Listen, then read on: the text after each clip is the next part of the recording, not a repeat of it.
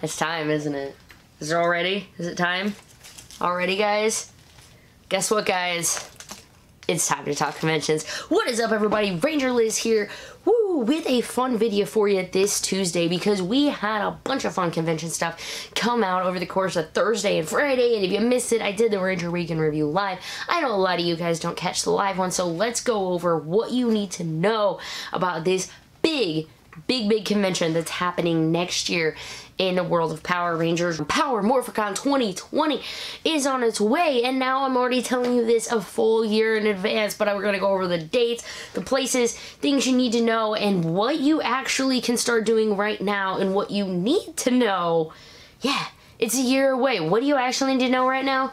I'll go over that in just a bit. But real quick, there is another huge Power Ranger convention that's happening in November in 2019. That is Ranger Stop Orlando, and I'm going to be putting out a video for you probably tomorrow. Any breaking news or anything, so we'll be going over that and a fun announcement for it as well. But we are going to get into PMC. Now, last year, I got to go to my very first Power Morphicon. It was absolutely great. I loved every single minute of it, excluding like the sweatiness sometimes, but I absolutely loved it, and I hope you guys did too. And whether this is going to be your first Power Morphicon or your 7th, are they up to 7 already? Here's some stuff that you can get going. So get your paper and your pen, kids. Get out your calendars. This is what you need to know about Power Morphicon 2020. First off, the big thing, we have the date, and for some of you guys, especially with work, start getting it in now and start planning ahead if this is where you want to go, because it is going to be September 4th through 6th of 2020. Power Morphicon only happens every 2 years, and this year they're actually pushing it back a little bit, being September 4th through 6th. Don't mind the jingling of my cat playing in another room. With this, they are actually pushing it back to Labor Day, which, Leah, I'm so sorry about that. Now, this is going to be happening on Labor Day weekend, which is causing a little bit of problems for some people. Some people are saying now there's no way they're going to be able to make it. They already, family plans, things that happen every year, or maybe just looking at the prices or thinking it's going to be too expensive. So this is a big thing to keep in mind. Now, Labor Day, of course, is on Monday. This convention is going to be from Friday to Sunday. So a lot of people are going to be maybe flying in Thursday, trying to fly out Monday, with Monday being Labor Day is going to be a really big holiday, so keep that in mind if this is someplace that you are really going to want to go. Big thing number 2, not Anaheim this year. Last year, they moved to Anaheim for the first time, and it didn't go great, I guess, because now they're moving back to the Pasadena Convention Center. That's where it had been since Morphicon 2, and it seems to be working out well for them there. I kind of understand. I was fortunate enough as being a vendor, got to see a little bit more of the behind-the-scenes stuff. I know load-in times were really screwed up. I know the security was having issues trying to kick people off the floor. There were a lot of growing pains, and there were quite a few issues with the Anaheim Convention Center. According to Power Rangers Now, they were saying that the convention is moving due to an increased price in the Anaheim Convention Center. Either way, I understand if they want to move back to where they're more comfortable with. Perhaps Anaheim was too big. Perhaps it was just, there was so much other stuff going on. I think they fit this space really well. I don't think there was too much dead space, so it wasn't so much that size, but I just think overall they had a lot of issues with it, so I understand if they're going to want to move back to Pasadena.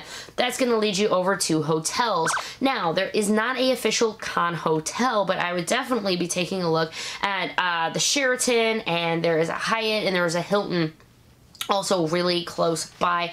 Potentially, I think they used to use the Sheraton. They might have used maybe like those Westport Hilton or something. I have a lot more research that I am going to be doing. I'm actually going to be digging through some of the archives from past Power Morphicons, reaching out to my friends who have been to the one since before I got to go, who are in Pasadena, to help get you guys any information or tips and tricks about what you might need to do if it's going to be your first trip. But please keep in mind, this is the Pasadena Convention Center, not Anaheim, which changes up the dynamic of the airlines a little bit. Last year, I was telling everybody to fly into Orange County, John Wayne Airport. Some people were finding much better deals, or even for the same amount, you would be able to get to the Con Hotel faster. This one's going to be a little different. It's looking like, and this is just to my preliminary research, but LAX, so Los Angeles International Airport, or there's a smaller airport called Bob Hope Airport, and I think that might be like like Burbank. I'll have to get you the exact call numbers on that one. But there's really going to be only about 2 that you're probably going to be able to be served with. Now, Los Angeles airport, of course, huge, one of the biggest airports in the world. You're going to be able to find flights from anywhere. It's going to be really convenient.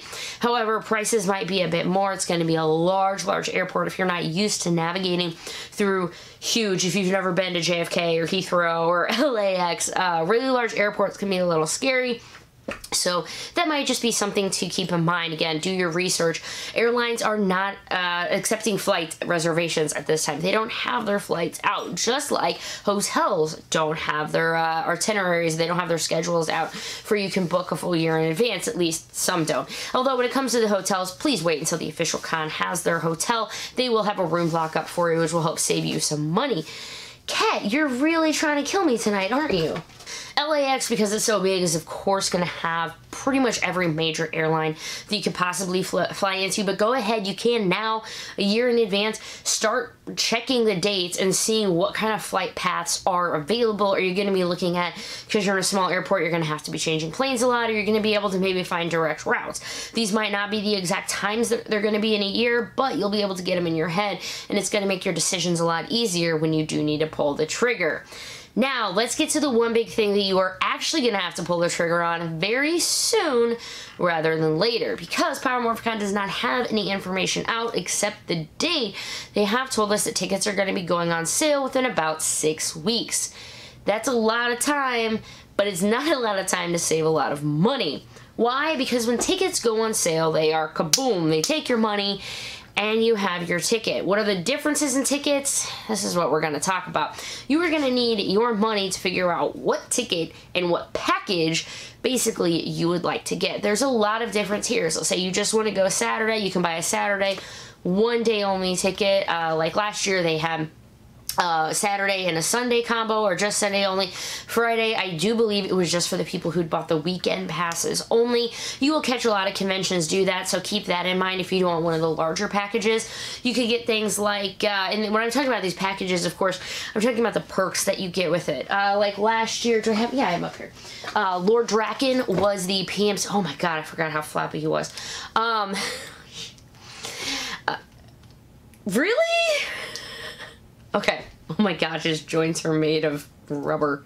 So, you're going to need these perks for exclusives, like, not like Lord Draken, like this guy right here, or like the Power Morphicon Black and Gold Megazord Pop. These were exclusives, and we're just gonna leave it at what it says it was. You can only buy X amount of figures per your package. So if you want to have the opportunity to buy 4 of these guys instead of 2, you have to maybe get the Silver Ranger package instead of the Red Ranger package. Now they're just gonna be called different Ranger packages, but that's fine.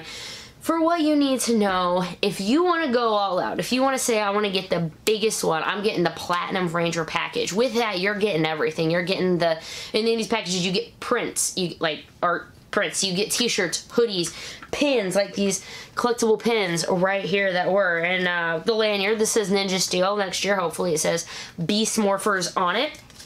But you are going to be able to get access to a lot of these different things. If you get the Platinum Ranger, which is the highest, if you get the Gold Ranger, which is second highest, you're going to be able to get priority seating for things. You're going to be able to get priority entry, priority badge grabs, which is great. Now, I don't know how this is going to work, of course, with next year going into it being back at their normal place, but you guys all know that it was called Line Con for a reason. Anything that can get you to help skip the line, the better. It's not just tickets, by the way. If you're also someone like myself who's thinking, I mean, this isn't like an announcement, but I'm, fingers crossed, I'm really going to try to go. And I also want to do a fan table again like I did last year to help promote the channel, to help promote my friends' podcast and their channels and their websites and stuff. So I'll probably be doing that again, and those are also going to be on sale. So if you're an artist and you're thinking about going a different way about getting into PMC this year, like with mine, I got the, because I had a vendor badge, I had full reign of everything I could get in. I got it on Thursday. I got my tape booth and stuff set up, just to keep that in mind. So yeah, you're getting, prints, pins, whatever, but the higher up you get, the more you get. You'll get the Silver Ranger print. Well, if you get the Gold Ranger, you get the Gold Ranger print and the Silver Ranger print.